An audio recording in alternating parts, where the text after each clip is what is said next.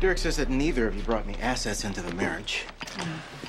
Well, I had my trust fund and a sparkling personality and the futon couch. Yes, Addison had a very ugly, very heavy futon couch. Whatever happened to that couch? We gave it to Mark. She can have him. I don't want him. Okay, well, that's settled. What else? So, aside from Addison's trust fund, which remains in her name, you'll split everything, stocks, bonds, 401ks down the middle. The only thing that gets a little complicated is the real estate. Let me make this simple. I'd like to keep my trailer in the land in Seattle. Addison can have the rest. Hold on. That's the house in Hamptons and the brownstone overlooking Central Park. That's very generous, Dr. Shepherd. Thank you. Hold on.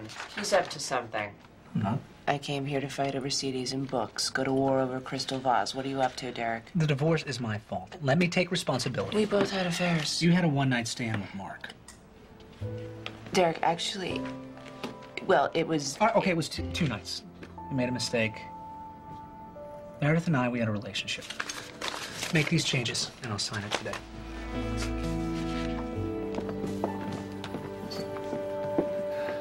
You're back. I am. You look good without an appendix. It suits you. How are you? Fine. How are you?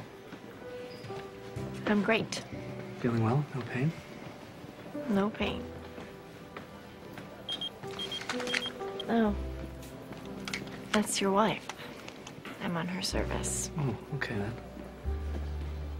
I won't stay there with.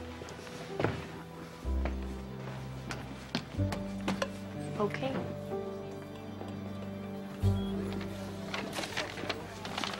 Hi, I was paged by Dr. Montgomery Shepherd. Dr. Gray, welcome back. Thank you. And, it's just Montgomery now. What? My name. The divorce was finalized this morning, so Montgomery. To add to our fund, we've been asked to consult on a case where a woman has a foreign object stuck inside of her.